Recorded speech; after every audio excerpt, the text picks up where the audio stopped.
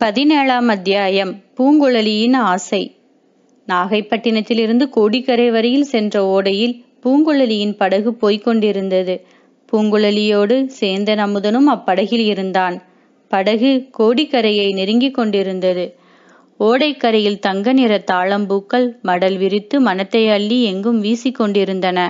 ஒரு தாழம்பூவின் மீது பச்சைக்கிளி பறந்து வந்து உட்கார்ந்தது. அது உட்கார்ந்த வேகத்தில் தாழம்பூ ஊஞ்சல் ஆடுவது போல் ஆடியது.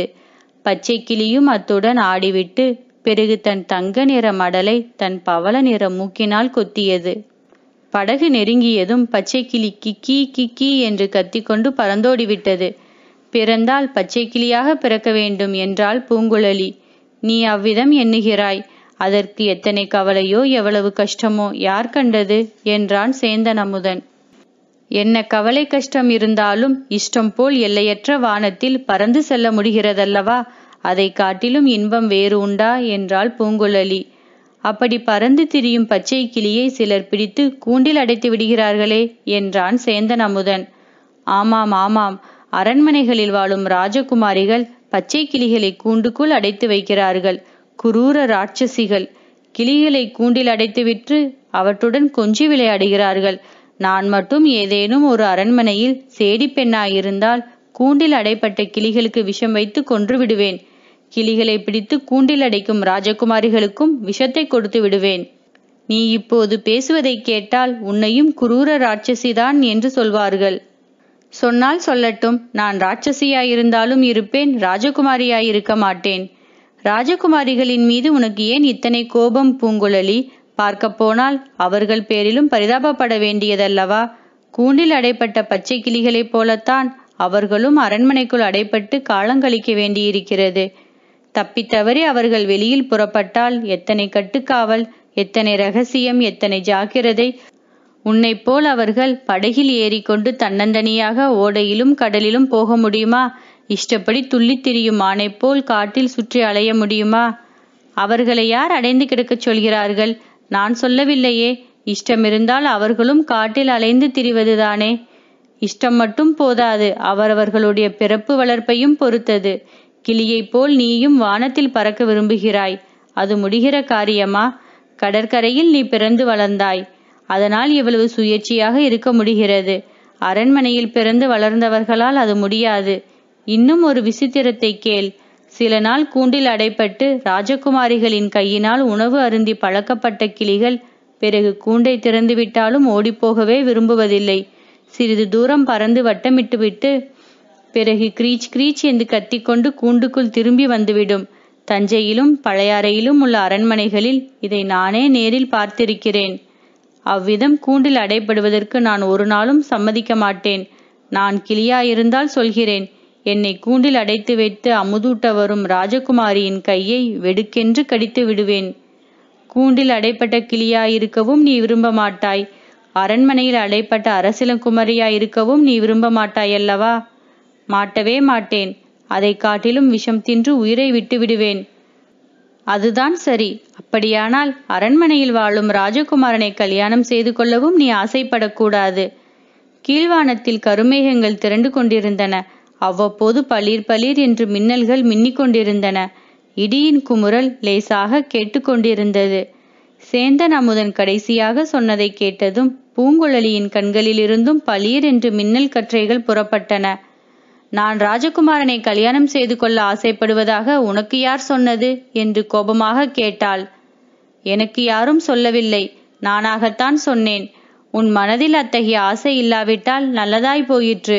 நான் சொன்னதை மறந்துவிடு என்றான் சேந்தன் அமுதன். சற்று நேரம் அந்த படகில் மௌனம் குடிகொண்டிருந்தது. சேந்தன் அமுதன் துடுப்பினால் படகு தள்ளும் சத்தமும் வரட்டு தவளைகளின் குரலும் கடற்பறவைகளின் ஒலியும் கடல் அலைகளின் ஓசையும் அவ்வப்போது கீழ்த்திசையில் இடி முழக்கமும் கேட்டுக்கொண்டிருந்தன.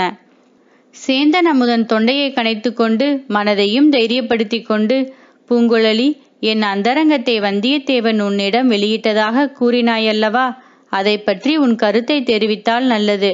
அதோ கோடிக்கரையின் கலங்கரை விளக்கம் தெரிகிறது. இனி உன்னோடு தனியாக பேசும் சந்தர்ப்பம் கிட்டாமற் போகலாம். நாளை நானும் புறப்பட்டு செல்ல வேண்டும். தஞ்சாவூரில் என் தாயாரை தனியாக விட்டு வந்து வெகு நாளாகிறது என்றான். வந்தியத்தேவன் உனக்காக ஏன் தூது செல்ல வேண்டும்? உனக்கு வாய் இல்லையா? கேட்க வேண்டியதை நேரில் கேட்டுவிடேன் என்றாள் பூங்குழலி. சரி, கேட்கிறேன். நீ என்னை கல்யாணம் செய்து கொள்வாயா என்று சேந்தன் அமுதன் கேட்டான். எதற்காக என்னை கல்யாணம் செய்து கொள்ளும்படி கேட்கிறாய் என்றாள் பூங்குழலி. உன் பேரில் எனக்கு அந்தரங்கமான ஆசை இருக்கிறது, அதனாலேதான். அந்தரங்கமான ஆசை இருந்தால் கல்யாணம் செய்து கொண்டுதான் தீர வேண்டுமா? அப்படியொன்றும் தீர வேண்டும் என்பதில்லை. உலக வழக்கம் அப்படி இருந்து வருகிறது. உன்னை கல்யாணம் செய்து கொண்டால் எனக்கு நீ என்ன தருவாய்? நான் வேண்டும் அரண்மனை வாழ்வும் ஆடை ஆபரணங்களும் யானை குதிரைகளும் பல்லக்கும் பணிப்பெண்களும் உன்னால் தர முடியுமா? முடியாது. அவற்றுக்கெல்லாம் மேலான அமைதியுள்ள வாழ்க்கையை தருவேன். கேள் பூங்குழலி, தஞ்சை நகர்ப்புறத்தில் அழகான பூந்தோட்டத்தின் மத்தியில் என் குடிசை இருக்கிறது. அதில் என் அன்னையும் நானும் தான் வசிக்கிறோம். நீ அங்கு வந்து விட்டாயானால் உன் வாழ்க்கையே மாறுதல் அடைந்துவிடும். என் அன்னை உன்னை அன்போடு வைத்து ஆதரித்து பாதுகாப்பாள். பொழுது விடிந்ததும் எழுந்திருந்து நம் வீட்டை சுற்றியுள்ள கொடிகளிலும் மரங்களிலும் குலுங்கும் மலர்களை இருவரும் சேர்ந்து சித்திர விசித்திரமான மாலைகளாக கட்டலாம். மாலைகளை நான் தஞ்சை தளிக்குளத்தார் ஆலயத்துக்கும் துர்கா பரமேஸ்வரியின் ஆலயத்துக்கும் கொண்டு போய் குடித்துவிட்டு வருவேன். அதற்குள் நீ எங்கள் தோட்டத்தில் உள்ள தாமரை குளத்தில் குளித்துவிட்டு என் அன்னைக்கு வீட்டு வேலைகளில் உதவி செய்யலாம். மாலை நேரங்களில் நாம் மூவரும் தாமரை குளத்தில் தண்ணீர் மொண்டு கொண்டு போய் பூச்செடிகளுக்கு ஊற்றலாம். மாலையானதும் நான் உனக்கு அமுதினும் இனிய தெய்வ தமிழ் பதிகங்களை சொல்லிக் கொடுப்பேன். உன்னுடைய மதுரமான குரலில் அவற்றை பாடினால் பாடிய உன் நாவும் இனிக்கும், கேட்கும் என் காதும் இனிக்கும். நமக்கு விருப்பம் இருந்தால் ஆலயங்களுக்கு சென்று இறைவனை தரிசித்துவிட்டு அத்தெய்வ பாடல்களை பாடிவிட்டு வரலாம். கோயிலுக்கு வரும் பக்தர்களும் கேட்டு மகிழ்வார்கள். பூங்குழலி, இதை காட்டிலும் இனிய வாழ்க்கை, மகிழ்ச்சி அளிக்கும் வாழ்க்கை உலகில் வேறு என்ன இருக்க முடியும்? யோசித்து பார்த்து சொல்லு. இவ்விதம் சேந்தன் அமுதன் கூறியதையெல்லாம் கேட்டுவிட்டு பூங்குழலி கலகலவென்று சிரித்தாள். அமுதா, நீ இனியதென்று கருதும் வாழ்க்கையை பற்றி சொன்னாய். ஆனால் நான் எத்தகைய வாழ்க்கை வேண்டுமென்று ஆசைப்படுகிறேன் தெரியுமா? வானுலகத்துக்கு சென்று தேவேந்திரனை மணந்து கொள்ள ஆசைப்படுகிறேன். தேவேந்திரனுடன் ஐராவதத்தில் ஏறி வானத்தில் மேக மண்டலங்களுக்கு மத்தியில் பிரயாணம் செய்ய விரும்புகிறேன். தேவேந்திரனுடைய கையில் இருந்த வஜ்ராயுதத்தை பிடுங்கி மேக கூட்டங்களின் மீது பிரயோகிக்க ஆசைப்படுகிறேன்.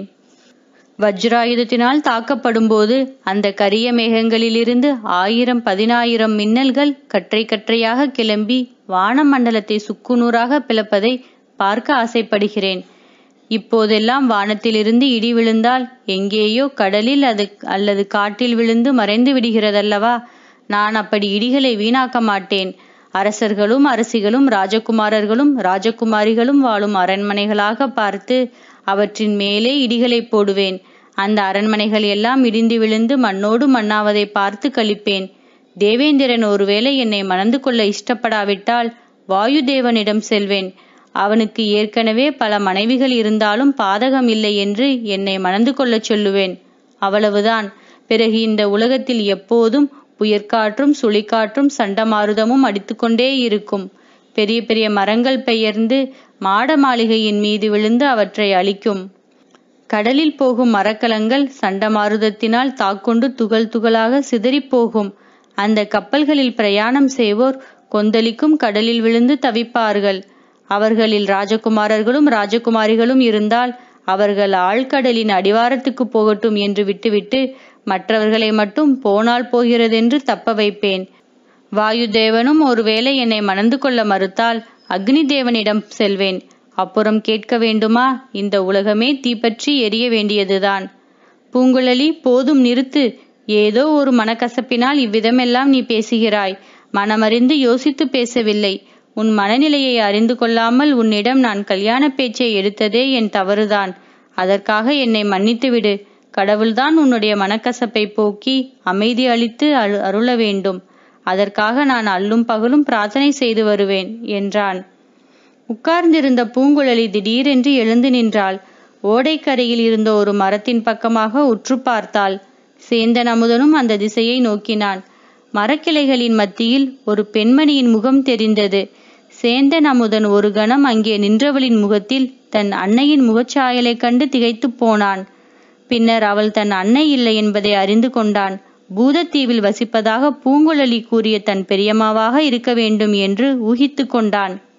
பூங்குழலி படகிலிருந்து தாவி ஓடைக்கரையில் குதித்து அந்த பெண்மணியை நோக்கி விரைந்து ஓடினாள். 17ஆம் அத்தியாயம் முடிந்தது.